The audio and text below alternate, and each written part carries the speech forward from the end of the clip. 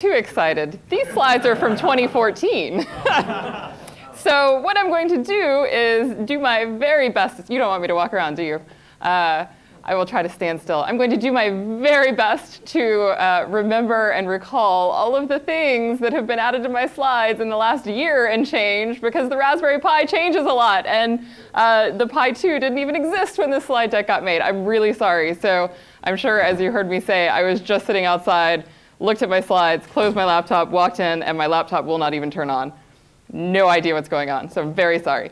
My name is Ruth Suehle, and as you can see, sometimes I do this presentation with Tom Callaway. You may have seen that happen before. Invisible Tom is standing right here. Just pretend he's telling you all sorts of good things about kernels. No, Tom works on our education outreach program, and so he is elsewhere right now. We both work for Red Hat, but what we would do with the Raspberry Pi is pretty much entirely irrelevant to the fact that we work at Red Hat. We had been using it as a way to have something fun in Fedora booths at events. And then, as a result of that, ended up writing what I call a 400-page talk outline all about the Raspberry Pi and fun things you can do with it. So what I like to ask you all is, how many of you have a Raspberry Pi? Yeah, at this point in the future, it's pretty much everybody who shows up to a Pi Talk. Now, how many of you have made something with it that is not XBMC or Kodi?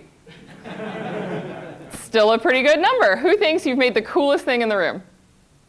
Oh, she's going for it. What do you have?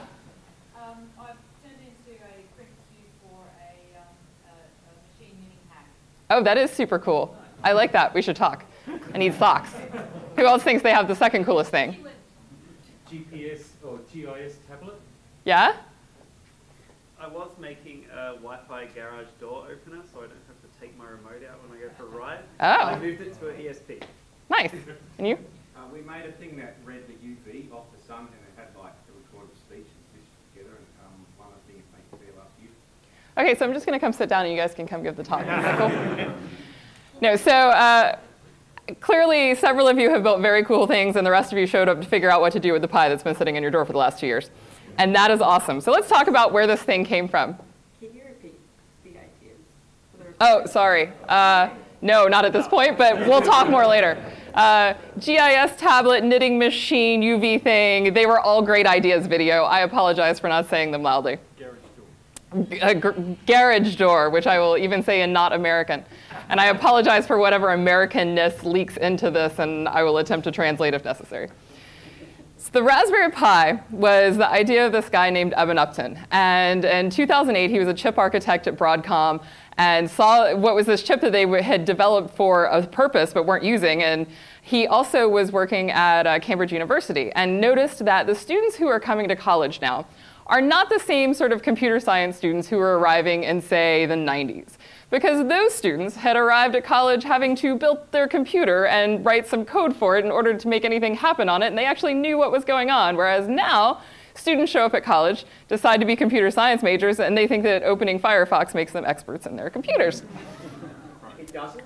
It does not, but you are at the right place to change that.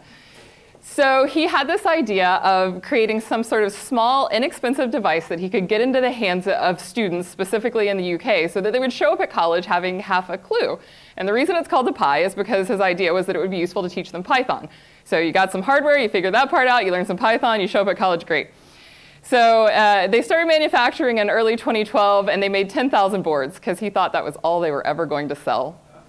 Has anyone tried to buy a Pi Zero? How's that going for you? Yeah, does anybody have one? Yeah, so one guy here has one, and I've been telling everybody I know that Australians are the nicest people on the planet, because this person I did not know stopped me yesterday and said, "Are you Ruth? Do you have a Pi Zero yet? Would you like to borrow mine, stranger?" And I said yes, and it's in my bag, and we'll show it around, because that slide is not in here. So this is all discombobulated of how I normally tell this story at this point, but this is also related to where the Pi came from. And you guys are much more likely to know what this is than anyone in the US.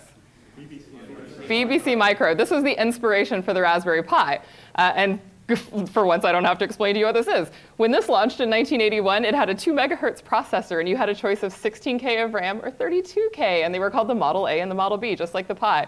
And just like the Pi, it was designed for educational uses. That's why the Pi things are named what they are. So that's your fun trivia for the day. So here's an old Pi. This is the Model B, which I'm guessing is what most of you have, since you seem to have bought Pis a long time ago, stuck them in a drawer, and forgotten to do anything with them since then. It's that Broadcom chip is the one little bit that keeps it from being entirely open hardware and makes me bananas. But you know, we've got a great GPU, and we've got 512 megs of RAM now, and people think this is an awesome computer. This is a really great computer from 1997. However, it is tiny. Now, the Pi Zero is functionally similar, except you have a lot less USB, you have fewer display options, and no Ethernet. And so realistically, so here, this is going to make you feel better about your lack of Pi Zero in your life, unless you really need it to be that tiny. By the time you buy all the stuff that you need in order to turn a Pi Zero into a Raspberry Pi, you might as well have just bought the Raspberry Pi to begin with. So there you go. You can feel better about your lack of Pi Zero. It's still tiny and cute, and I know you want one, because theoretically it's only $5, but shipping. How much did you spend for your Pi to get it here? 14, but they sold out. Yeah, 14 to get your $5 Pi. Also, they are intermittently available on the Pi Hut today. If you have wonderful luck and don't want to play the lottery, you can attempt to get a Pi Zero on the Pi Hut today. They've released more of them. So for the most part, the examples that I'm going to give you, the tips and tricks and the projects were built with Model Bs. I have met like 2 people ever in the last few years who actually bought Model As, and only one of whom had an actual purpose for it. It's $10 cheaper, it's less powerful, but for $10 for most of the people who are showing up here, you might as well just buy a Model B. Of course, now there's the Pi 2. And it makes some important differences, particularly with the GPIO. And this is one of those places where it's going to be really sad that we don't have the current slides, because I can show you what all of the different GPIO do. Sadly, all of that is not so well embedded in my head that I can do it without showing you the slides.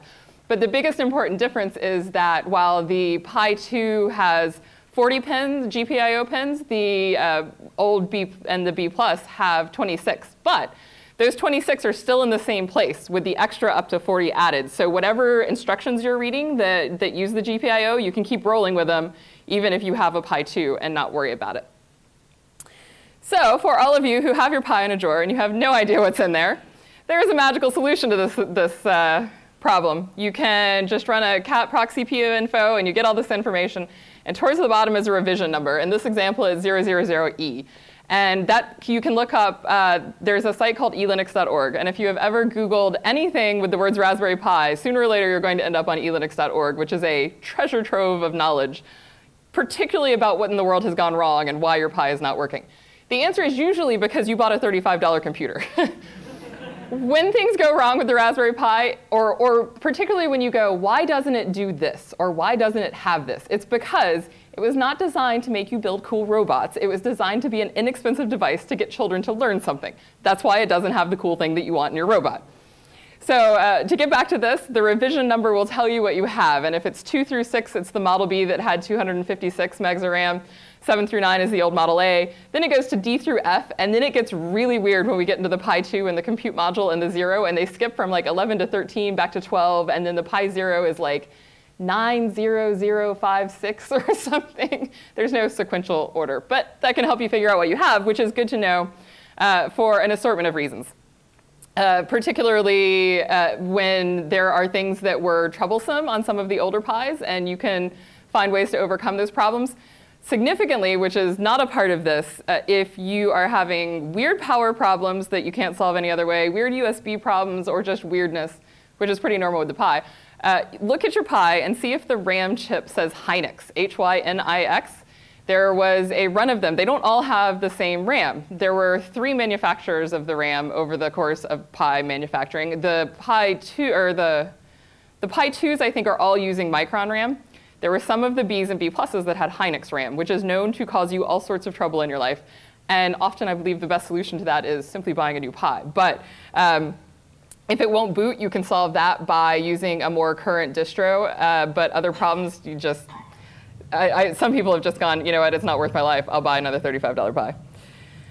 I'm going to skip buying parts because you guys don't live in the US and none of that information is as relevant. And I'm sure that given the number of hands, you all know where to buy your parts. So let's get started actually with the Pi. The first thing that you need is an SD card. Now, that's your hard drive, of course. Most quality cards are OK. If you actually recognize the brand name on there, it's probably awesome. But getting a good SD card is important to this process, not only because many of your problems can be solved by not having a crappy SD card, but the SD card is a little bit of what, especially for educational purposes, makes the Pi awesome. Because if you can do whatever stupid nonsense you want to Linux, and then it goes all wrong, and you stick a new SD card in, and your life is better again. It's great, especially for education, because you can just tell your kid, I don't care what you do, like type whatever you want on the command line. If something blows up, we'll start over. It's okay. There used to be a bug with class 10 cards, which has largely been resolved. But again, elinux.org, the magical land, has a list of like every SD card possibly ever by brand and class and reports on whether or not something works. So if you want to double check, because you don't have a drawer full of 80 billion SD cards because they fit in all of your cameras and all of your things, you can check that. They used to tell you not to use micro SD cards and an adapter, except then at the same time that they were saying that that was a bad idea, that was all that Adafruit was shipping with their kits. And so I never figured out why that was a bad idea. It's never not worked for me. But again, with the Pi is a finicky little creature. It has strange ideas about what's OK and what's not. And what works perfectly fine for me is going to be a disaster for you. So Google is your friend. Try something else. Be patient with your weird little $35 computer. In other news that is far better now in slides not from 2014, HDMI has been across all of the Pis. But what we have now that we did not have before is that for several years, there was this little connector called the DSI connector right over by the Raspberry Pi logo that did nothing at all. And then last September, they finally gave us the display. It's a display specifically meant for the Pi that uses that DSI connector, which is pretty awesome. I think it's only about 800 by 600. It's at 60 frames per second. It's a pretty cool little display, and it has mounting holes for the Pi on it. And so if that meets your needs, it is specifically made for the Pi, and it sells for about $60. But I like fun alternative display options. This is one of them. This is an old style of Kindle. And even if you don't think that that is a fun project, something that you want to do, it's amusing to go read his instructions about how you might do this. Because he insults you the whole time, and I find it amusing. He says things like, if you don't know what a terminal is, I'm not sure why you're reading this article in the first place. And then he tells you that you should have 2 of these ancient Kindles because you're going to destroy one along the way.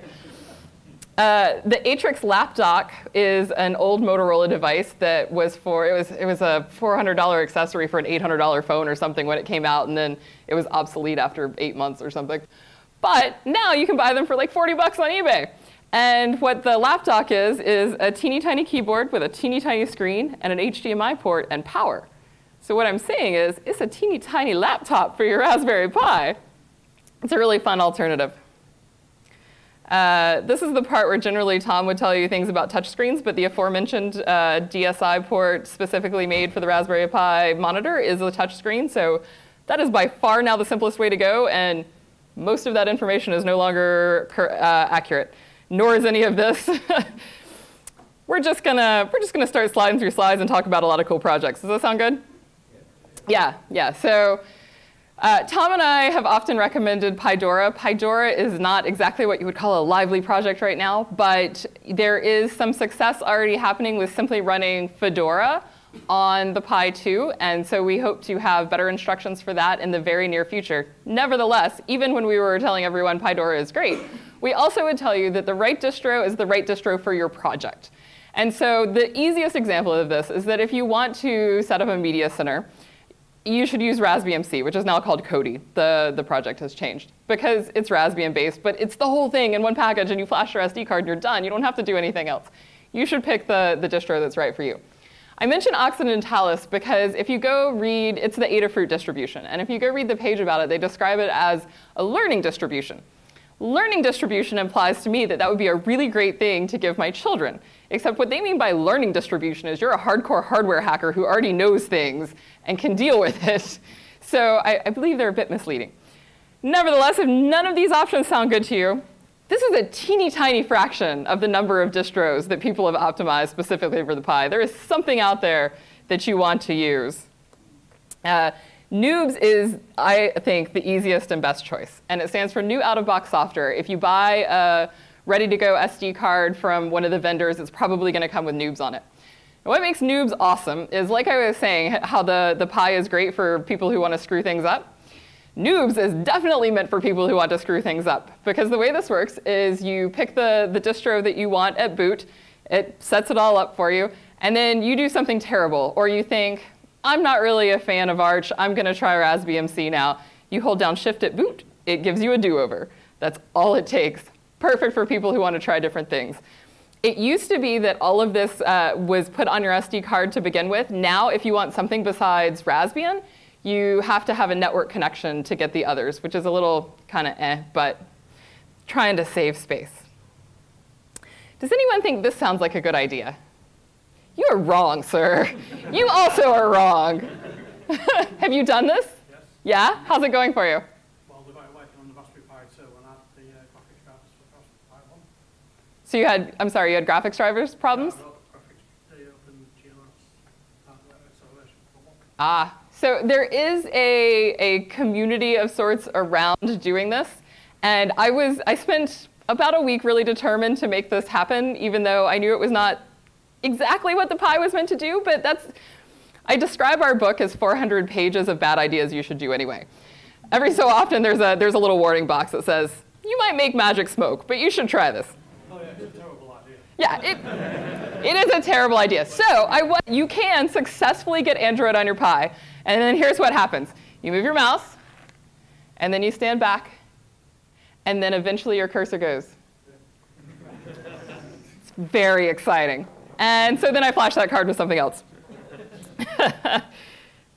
So now you need to get stuff onto your SD card.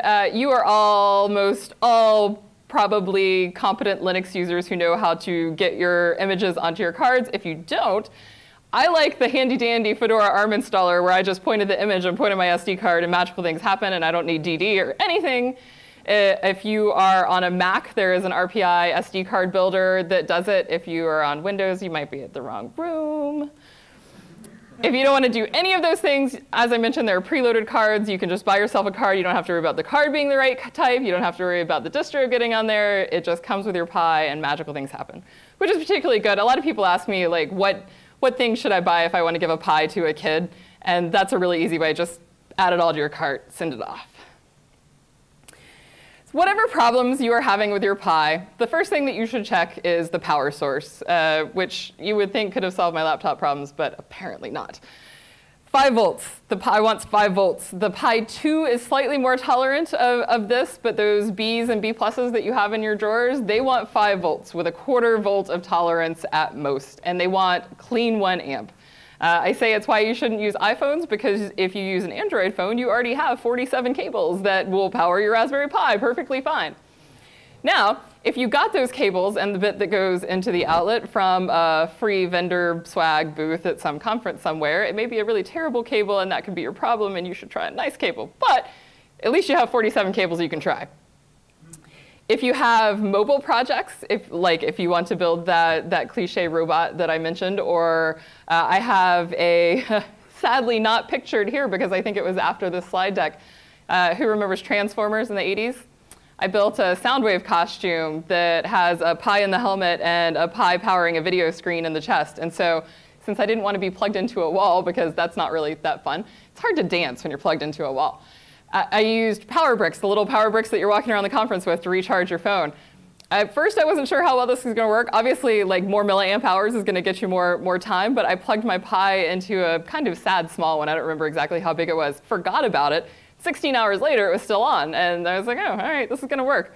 They're pretty awesome, and you can get super cheap ones on DX.com, which I had not thought about until yesterday, and someone mentioned it, and I realized you guys get stuff from DX about 1,000 times faster than I do.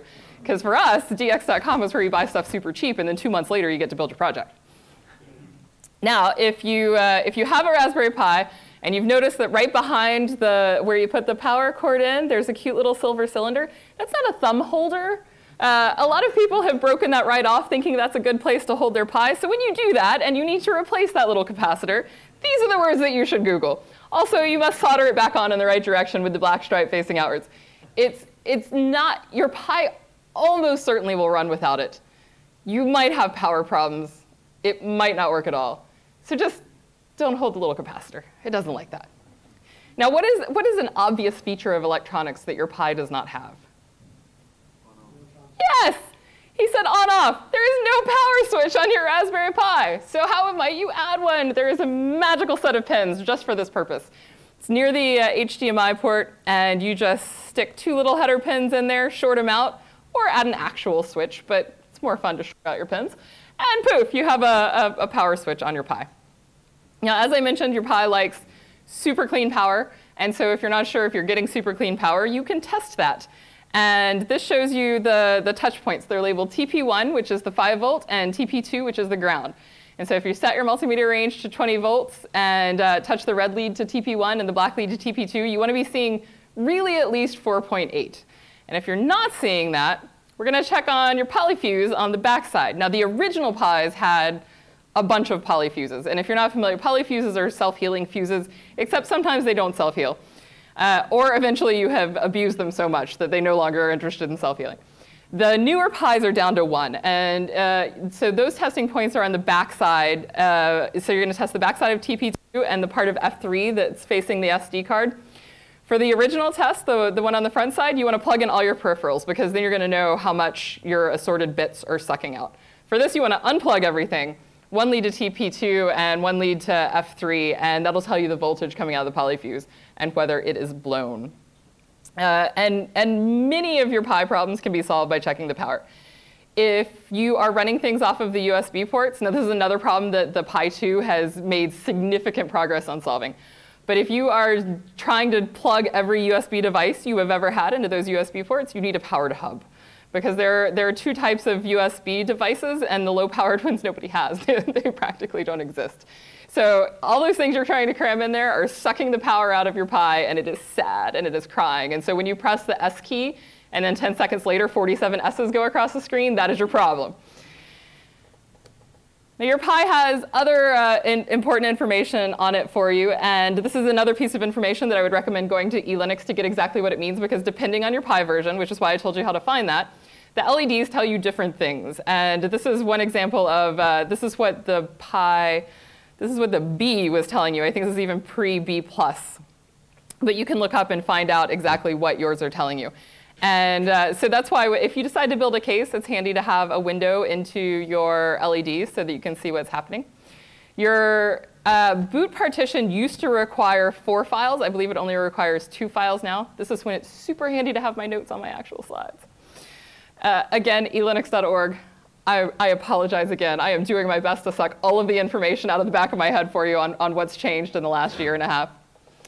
Now, as I mentioned, GPIO is part of what makes your Pi super cool, because that's how you're going to build your super awesome projects. GPIO are those little pins that make it hurt worse than Legos to step on your Pi, which I say from experience. They will leave marks in your foot. It's not cool. GPIO stands for General Purpose In-Out. It's called general because you can control its behavior in or out with the software. Now, if you came to Pi hacking from Arduino, as many people did, these are 3 volt, not 5 volt like Arduino. Did I mention the magic smoke? You will release the magic smoke. It's a one-time trick. And there's no overvoltage protection, so you should use an external board instead of soldering directly on the Pi and then work it all out later. This is one of my favorite projects ever. It's called the Raspberry Leaf, and you can buy little hardware versions of it now. This is an old paper one that you could print out. If you, like me and many other nerds of our kind, are super blind, this will help you figure out exactly which pin you're trying to plug something into. Yeah, let's just talk about cool projects now. The first thing you need is a case.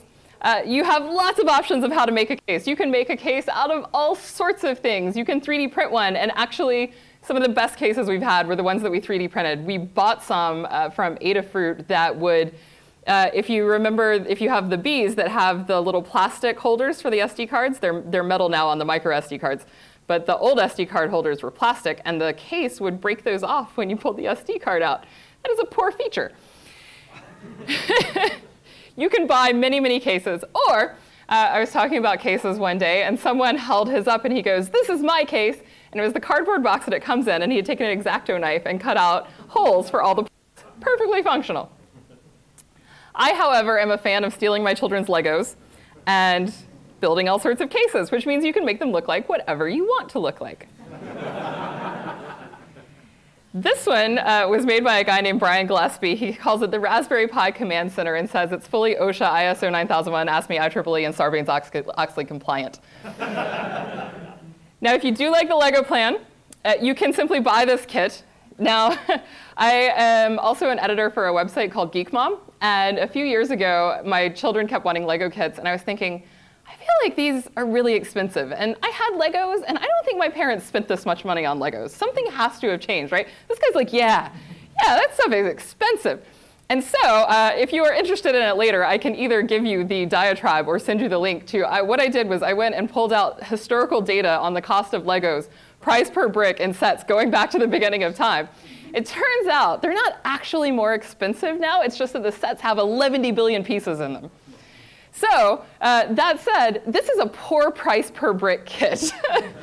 On the upside, it comes with a little raspberry that you get to stick on top. And so that's fun. So yeah, if you're the lazy Lego sort of person or don't have children from whom to steal them and don't want to encase it in a, how much does the Death Star cost here? It's like 400 US. Yeah, that's probably a bad way to encase your Pi, but it would be really awesome. A float? Did you say that it's going to float? Make a quadcopter out of it as well. Oh, we'll get to the floating part. I hope. I don't actually know what's in these slides, so we're kind of winging it here. What I'll do when I get to the end, if we have time, I can go out to the web and show you some more awesome projects that probably aren't in here. Now, for a lot of people, I make this joke at the beginning about how many of you have done something that isn't Kodi or XBMC. And I made this joke for a long time. And then I saw Eben Upton deliver a keynote about the Raspberry Pi. And he said that at that time, 2 million Pis had been sold, 1 million were in drawers, and 500,000 were XBMC. And I felt really justified in my humor. It is, however, a really good starting point. And it's the first thing that I had my daughter do when she was about 6 or 7 years old. And she did it completely independently. So if you have someone who's made a little nervous by this odd green thing that, like, my computer's supposed to be inside a plastic case, right? Like, I'm not supposed to see that. This is a good starting point for them. And again, it's called Kodi now. It's an awesome project, little home theater PC, that big. Now, whether or not you can do it, I used to use this guy as the example, and now I have my 6-year-old can do it. But this is a comment on the old XBMC website where he basically says, I didn't know what I was doing. I have no idea what's going on, but like 10 minutes later, it works, and that's pretty sweet. This is an example of somebody used open source and went, it just works. It's a good day. Now, however, so when Tom and I decided to write this book, what we did was not the most organized way of going about it. We got on Adafruit and just ordered a whole bunch of parts and then started figuring out what to do with them and spread them all over the floor in Red Hat and started playing. And I said, first thing I wanted to do, so I had 2 old Game Boys. And I'm like, Pi's about the size of a Game Boy. I could shove that in there. And so that was the first thing I started working on. And you can see, for a few obvious reasons, why this didn't work out, namely that old connector shoving out the side was never, ever going to fit into a Game Boy case. But what this picture is awesome to demonstrate is that even though I keep saying the Pi is kind of finicky and it's going to be annoyed with you and do stupid things, this picture is an example of why the Pi is really, really tolerant of your stupidity. And so that is a little 2.5-inch TFT screen that when I bought it from Adafruit had no documentation, no data sheet, no nothing. It was just like, here you go, have a screen. And I was really impatient, as you can see. And instead of connecting it in any sensible way, used itty-bitty alligator clips and made sure nothing was touching. What makes this an illustration of the Pi's tolerance is that now there are data sheets available for this. And that screen requires 12 volts. But I played Tetris for a really long time that afternoon. So requires in finger quotes. So I call this the Pi Boy. Several people have actually successfully shoved a Pi into their old Game Boy cases now. If you decide to do this, this requires a tri-tip screwdriver. And that was how I learned that a tri-tip screwdriver was even a thing. And that none of the engineers in the Red Hat office had such a thing. It was very sad. Now, if you add a P to Pi Boy, you get the Pip Boy, which is another one of those things where somebody looks at the Pi and goes, that's about the size of my arm. If you don't know what this is, it's from a game called Fallout, and it generally goes on your arm, something like this. And this was one such person who said, that could go on my arm. Now, I have itty-bitty bird wrists. I don't think the Pi's going on my arm successfully, but that dude, he made it work. Sadly, his Pip-Boy died like 2 hours before the Halloween party he was going to wear it to. It's a very tragic story. My invisible Tom here, on the other hand, I do this because Tom is 6'4". My invisible Tom here The thing he wanted to do was play video games on his Pi. Now, if that is your dream, you want to play video games on your Pi, there are so many ways to accomplish this. There are emulators that easily will take you up to PlayStation 2 and a few things beyond that. But if you want to play your childhood video games, you are in luck. And I am not going to give you links to where you would find such ROMs, but you are very smart people with the internets. If you would like to do this in a very tiny fashion, cigarette lighter for scale. Now, as you can see, that is tiny. This requires cutting your Pi in half to shove it into the case. The other thing I love about this project, I always really appreciate as an open source contributor when people share how they've made their projects. It's awesome that you shared your project, that you told me you made something cool, but what if I want to make it now? Could you tell me how I could make it? These people have posted instructions. They look like this. I don't care, because at least they shared, and that's awesome. Now, when we started talking about the games, I said, now with a Pi and a trip to IKEA, I don't know what, there's got to be an actual name for these devices. I call it the Pizza Hut table, because it's the only place I ever saw them was Pizza Huts have these where the game switches back and forth between player 1 and player 2. I believe they are technically coffee table games or something like that. And I was like, oh, IKEA and a Pi, and we're there, right? I thought this was genius, and then I Googled it, and 47 people had done it, which is evidence that whatever you want to do, somebody has done it, and you can go use their instructions, and that's totally cool. I don't think I have a slide in here, but my other example of somebody has already done it is at Red Hat we have a mailing lists for all of the offices. And so this guy sent an email to the local mailing list one day and said, does anybody have a Geiger counter I could borrow for the weekend? And I knew this guy, and so I messaged him on IRC, and I was like, hey, what you doing? And instead of telling me, he goes, great, can you build me one with a Pi? And I was like, I don't think, yes, apparently you can. Yes. And more interestingly, not only can you build a Geiger counter with a Pi, but it was actually really important after the Fukushima disaster in Japan, because the government was not releasing valid data about radiation. And so a big community project grew out of this to build Raspberry Pi Geiger counters and then aggregate that data. It was all released as open data, and it made a big difference. So let's talk about actual educational purposes, and then we'll go back to building weird things. This is one of my favorite books for teaching kids some programming concepts. Is anyone not familiar with Scratch? OK, so Scratch is this fun kids program, and its mascot is that little cat that you see up there in the middle. And then this is your coding block, and they fit together like puzzle pieces, which helps you, like if that puzzle piece doesn't fit together, that's not where that chunk of code goes. And this is a book called Super Scratch Programming Adventure. It's in its 2nd edition. And what it does is the comic book on the left, the cat is in peril, something has happened. And then in the next couple of pages, you solve his problems with Scratch. What's great about this is at the end of the book, you've made your own video game. And that's so important for kids to have some sort of sense of success that they have accomplished something rather than how many programming books do you have on your shelf where you're not accomplishing anything? It's just a bunch of code snippets, and you're like, oh, now I got to do something on my own. All right. A slightly more advanced tool, Google Coder. Google Coder came out of Google Labs. You install it on your Pi, and then you access it from Chrome on your laptop or whatever. And this is what it shows you. And it teaches you HTML, CSS, Node.js, and JavaScript. And this is eyeball is the little pair of eyeballs that follow your mouse around. Gadgetoid is like the old asteroid game. And the plus sign, you can start from scratch. What's really cool about this is it gives you these examples to start from. And so you can go into a very basic editor mode where you just change some variables. You're like, maybe I want bigger rocks. Maybe I want fewer rocks in the asteroid game. And you can see how that affects it. And then you can go into the whole set of code and start changing things. Or you can start from scratch and build it on your own. There are now in the UK, there was a grant from Google and another organization whose name I apologize is escaping my mind. But they gave Pis to 35,000 kids in UK schools. And not only has that happened, but then in assorted places around the world, there are an increasing number of Raspberry Pi-based labs. Oh, I have 5 minutes left. We're going to have to talk faster. That's weird without slides, right? So this is a solar-powered lab in Ghana from a group called Powering Potential. And they started with just one school. Now they have at least one school in every one of the equivalents of states or provinces. And they have actual data about how this is improving outcomes and how kids have gone on to computer science degrees out of this program. It's pretty amazing. All right, we're going to go super fast. Back to fun stuff. Pylorian guy. Halloween costume ready to go. Let's see if the GIF works. There we go. So I don't have current slides, but I have videos that work, which is unusual. Home automation, totally awesome. There are lots of home automation projects, but this is my favorite one because I'm a huge Star Trek nerd. If you are not a huge Star Trek nerd, that is the LCARS interface that you use on the next generation to access their computers. Now, if you did come to the Pi from Arduino land, you have a drawer full of Arduino shields and a Raspberry Pi, and you would like them to go together.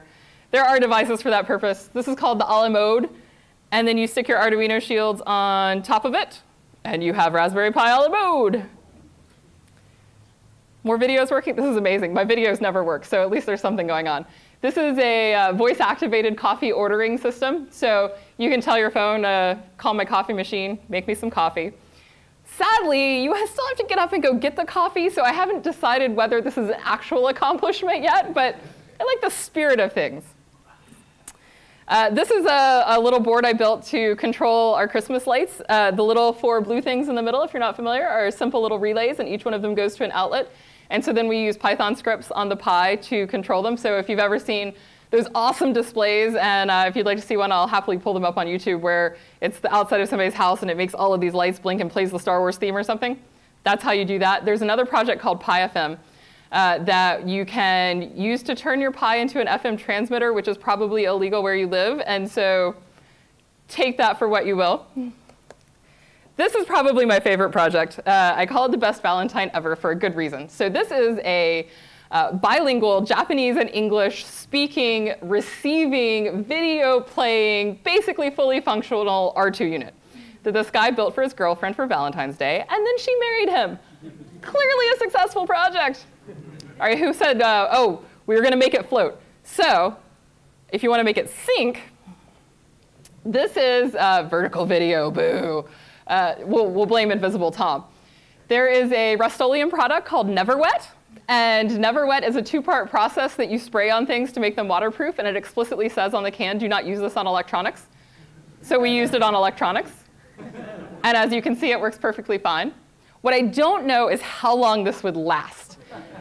And I also, among my many hobbies, do mermaid things. And so I'm thinking about making some sort of electronic tail and seeing how long it takes me to shock myself.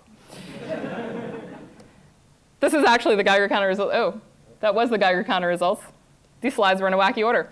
And this is another one of my favorite projects. It is an excellent device to send up in the payload for near-Earth orbit photography because it weighs nothing and it has all of the things in there. And you can use the Pi camera, and then you are pretty much set. And so in the US, your payload for this has to be under 6 pounds. That's not a whole lot. And so this project actually uses a tiny styrofoam cooler, Raspberry Pi, Pi camera, and one more camera, and that's about your 6 pounds. And it's pretty sweet. I have ideas all day, but I'm all out of time, so I'm just going to give you these links. And again, I profoundly apologize for whatever has happened to my laptop. But if you would like to talk more Pi things, I will be here the rest of the day, and I'm happy to tell you about all sorts of cool projects. So thanks for coming.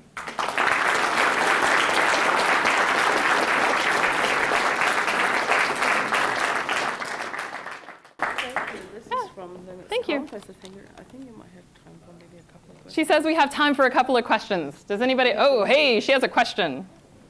Ruth, take the battery out of your laptop and leave it out for about half an hour. For half an hour? It's stuck in hibernation mode. We tried taking it out a couple of times, but I'll try leaving it out and see if it works.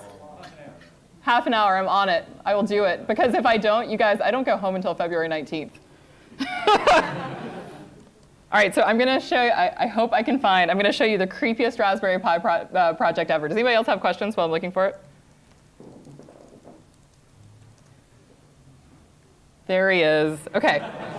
So this guy really liked the movie Toy Story and discovered he still had one of these, ripped the guts out. But what's creepy about it is the voice that it has. Now, it reads him the movie listings. It broadcasts NPR to him. Oh, we didn't plug in the audio. Hey, AV guy, where's the audio cable? There it is. It's audio on the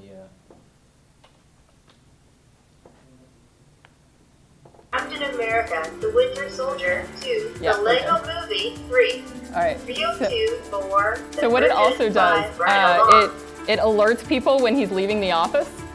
I think that's what this one is. Hey pal, I got some information for you. Pick up the receiver. Yeah, creepy phone is talking to you. Woody has escaped from Sunnyside. Sunnyside is the daycare in Toy Story, if you don't remember. What? Oh, For radio, dial 6. Oh, hey, wow, I actually found it. I wasn't sure that was going to work. So this is another sort of case. This one is 3D printed, but it's 3D printed out of a flexible elastopolymer. And it has LEDs in it. It has, I think they're neopixels that it has in it. And so he's made it so that he can do, it also has an accelerometer, so he can track its movement and draw pictures with it. And this is possibly not the most brilliant thing that you can do with your electronics, but you can bounce it down the stairs.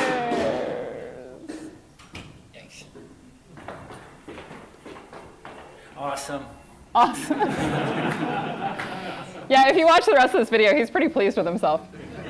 The other one I like is the Star Wars lights. I wonder if, I don't even know what the video's named. Does anybody else have a favorite project you want to share with the class? You know what?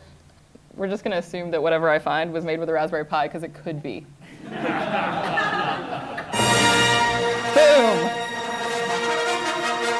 This you can do with your Pi.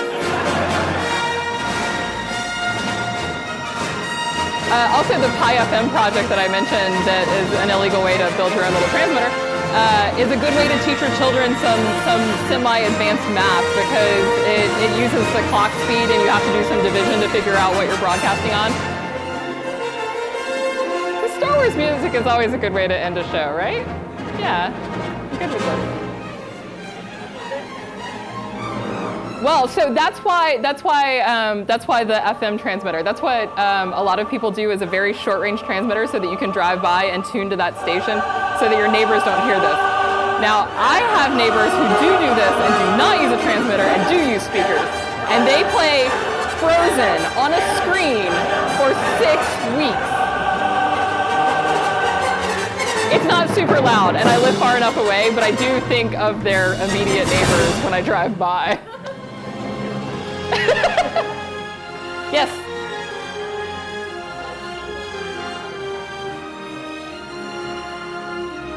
Yes, it wants 1 amp, very adamantly. So, what's that? He said amperage is also important. 1 amp, 5 volts, 1 amp. That is the key to happiness. Sorry, here, I'll stop the Star Wars terrorism.